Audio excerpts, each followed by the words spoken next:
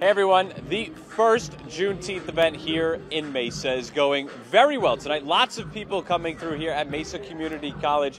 The DJs are having a lot of fun. They're playing some throwbacks, I'd say at this point, songs from the early 2000s, getting people going here earlier in the evening. So we've seen a lot of dancing, see a lot of people just hanging out, having fun, getting some good food and whatnot around here. There's so much happening, not just here in the main part of the campus, but also inside as well. So I want to show you what it looks like in there because there are so many local businesses and Black-owned businesses showing off their paintings and jewelry. Lots of talent inside this hallway here of the campus. People here tonight say celebrations like this one for Juneteenth, it's really been a long time coming.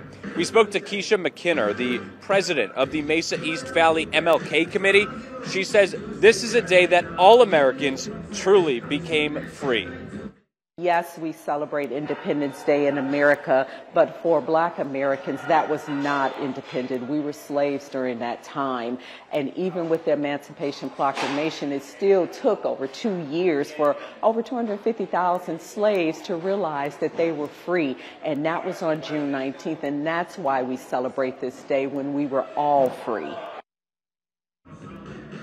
So this event, of course, to celebrate, have fun, but it's also educational for some people who maybe want to learn more about the history. So at the planetarium here on campus, there's a show showcasing that history where people can learn more about Juneteenth. So again, like I was saying, there's a lot going on here. So this is what we're seeing here in front of the DJ stage.